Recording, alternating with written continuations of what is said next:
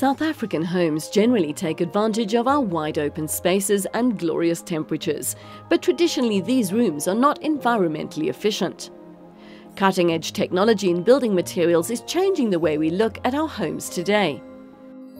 The Upgrade My Home project is an initiative by Saint-Gobain to enlighten South Africans as to the endless possibilities of upgrading a home in order to make it more efficient and comfortable without having to build from scratch. Dr. Michael Mole is a familiar face to viewers.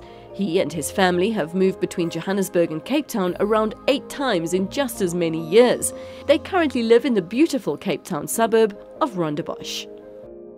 We found a beautiful family home that just fitted our lifestyle perfectly, within walking distance from the boys' school, both the prep and the college, and not too far from Rachel's school either. No extra rooms, we just fitted in perfectly as a family, had a swimming pool, had a place to play outside. The Mole's Rondebosch home is in a quiet tree-lined street. Watched over by Devil's Peak, it's in close proximity to their neighbours.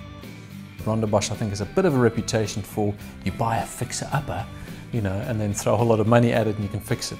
The problem with the homes here is that they are expensive homes to start off with, so there's not a lot left in the budget to do any fixer-uppering. Their perfect family home came with some quirks relating to temperature, insulation and noise. When the wind blows, you get the tick, does it on the kitchen door, a couple of these windows. In fact, upstairs there's a window that we just don't open anymore because the last time we opened it, the wood just gave way, so the window's about to fall out, so we just rammed that shut and hope for the best. So that would definitely need some decent insulation.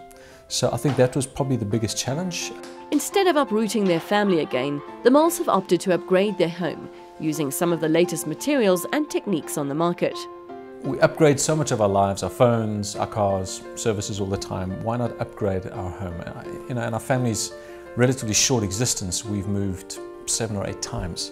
And each move has been disruptive. It obviously is costly. We found a home here that we really can live in, probably for the next 10 years.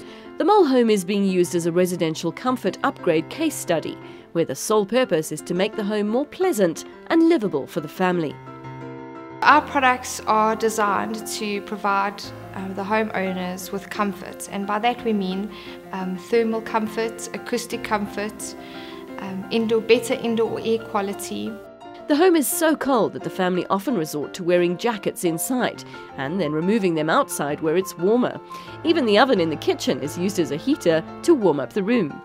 And the kitchen's got a cement ceiling, which means it's very cold, and I found in the mornings we were pushing heaters into the kitchen, which we'd never done before.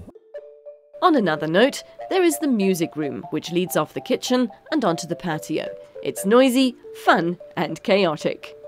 And we were just conscious of the fact that we are a noisy family, that we do punch above our weight when it comes to decibel levels, and we just wanted to be sensitive to our neighbours. So with the temperature turned up and the music turned down, it seems as though the Mole's house will be transformed into a healthy, happy environment. For us, the Mole home is a perfect example of what you can do to take an existing older home that's maybe around 30 years old and that doesn't perform how a modern home performs. So it's a home that looks really great, but inside it's really cold, especially in certain areas where it doesn't get enough sunlight. Tune in over the next few weeks to watch this home upgrade unfold. From heat and noise insulation to soundproofing and glazing, this house is about to become a far more efficient machine.